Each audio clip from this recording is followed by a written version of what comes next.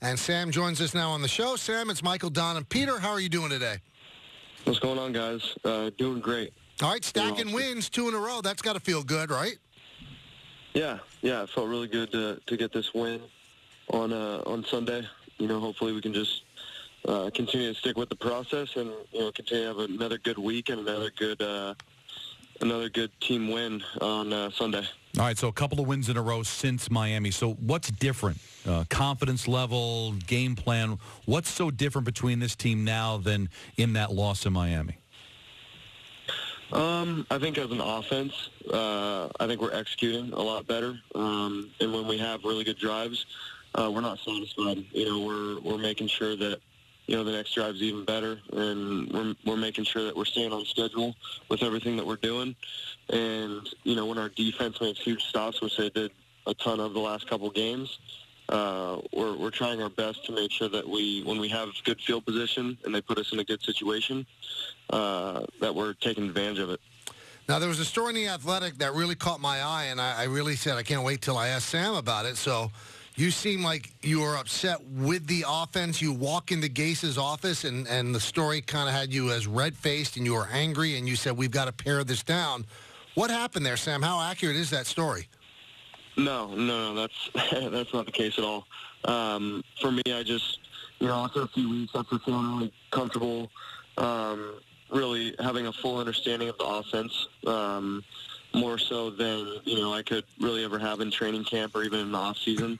I felt really good to just have, a conversation with Coach about, kind of the structure of everything. And, we didn't, nothing was changed. It was just a conversation of what I liked, what I disliked, and then, what he liked and what he disliked. And we just kind of, had a back and forth conversation about certain things, and it went really well. And, it was something that definitely, it was good that it happened, but, it's continuing to happen even, after the fact, every single week. I meet with Coach and make sure that we're on the same page, and it's really good that those things are happening. I think it's, correct me if I'm wrong, I think it's incredibly mature for a 22-year-old quarterback to go in there and say, let's talk this through. Was that a tough trip to the office for you to make, to have that conversation with Gase? From that aspect, me being a young player and, him being a head coach, and, he's seen a lot of football. Mm-hmm. From that aspect, it could be. But, I think the thing that made it a lot easier than I think, people might have thought was the fact that Coach Gase, in the first place, makes it super easy for me or anyone else, any other player, to go up to him, because he's so personable. I said this all the time, in the off-season, but in between meetings, he was always talking to players one-on-one and having conversations about, their family and football, all different subject matters. So I think for us it was, or for me personally, I found it very easy to be able to go up to him and have a conversation with him about, certain things, whether it's football or not. I feel like it's super easy to go up and talk to him. Now, forget about wins and losses, just you personally. How far were you set back by the mono, and where would you be right now entering Week 12 had you not gotten sick? I'm not sure. I don't think that's I'm not sure if that's easy to say or for me to judge. I think it's a total. I think it just kind of is what it is, and that's how I look at it. Who knows where I would be right now if I didn't have mono early in the year. But all that I know is that it happened. It was a thing, and right now we are where we are, and all I can control is everything that's happening in the present and beyond. So that's really all I'm focused on, and it's. Who knows? Who knows where I would be if I hadn't gotten sick. Have you talked to the league to find out if your stats from yesterday's game actually count? Or when you play an amateur team, does it not actually go towards your final stats?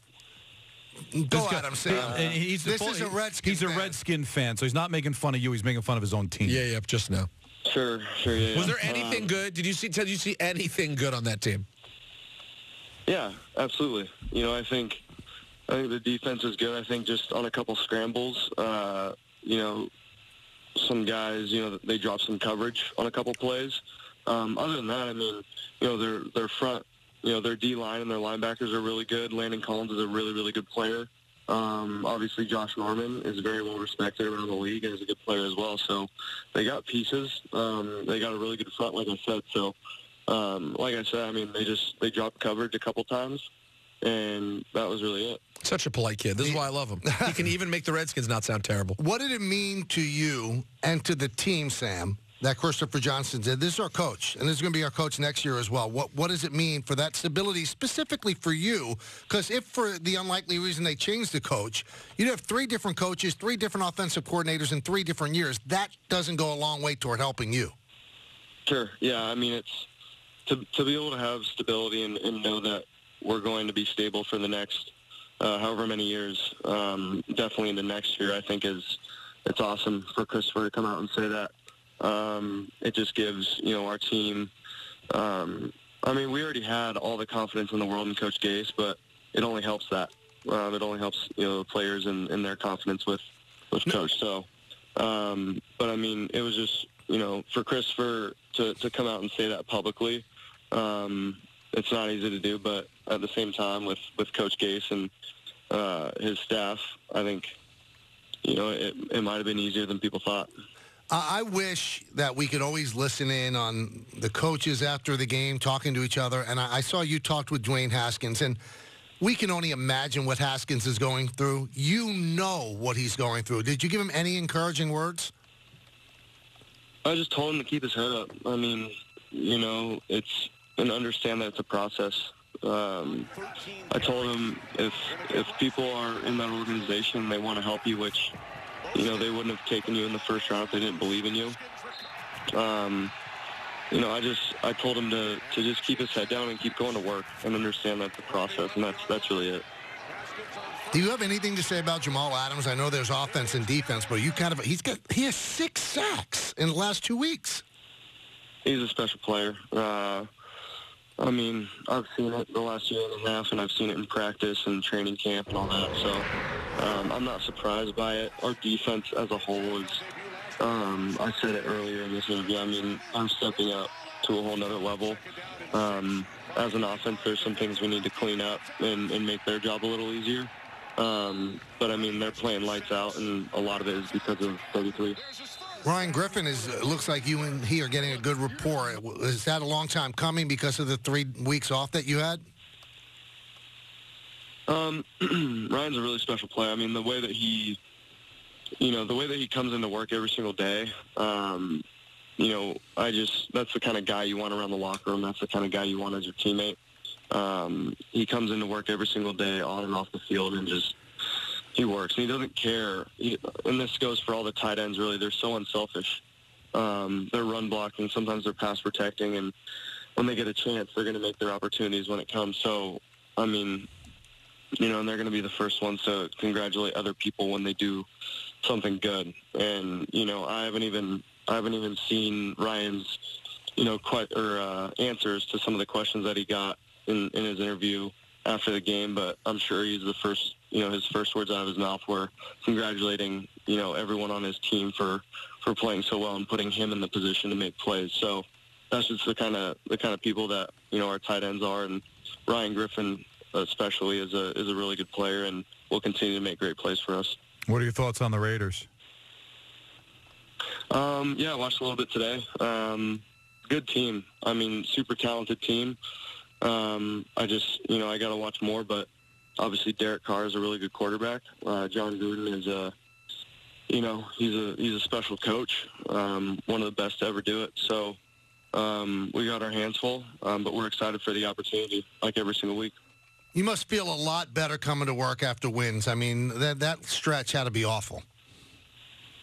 Yeah, I mean, it's anytime you lose, it's not fun, and so getting a couple wins in a row is good for morale. It's good to have some energy in the building, and I think for us it's continuing to have the mindset of being obsessed with the process, and if we can just keep that mindset every single week. We'll keep having these hopefully positive interviews on Monday nights. Good stuff. Thanks, Sam, and congratulations. Good luck against Oakland. All right. Thanks, guys.